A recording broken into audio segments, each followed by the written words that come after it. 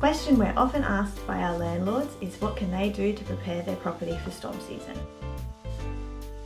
Every year Brisbane is hit by severe weather and thunderstorms, and we are seeing the ads on TV telling us to lock away our pets so they're safe, secure loose items in the yard, and make sure we've got a portable radio with plenty of batteries handy.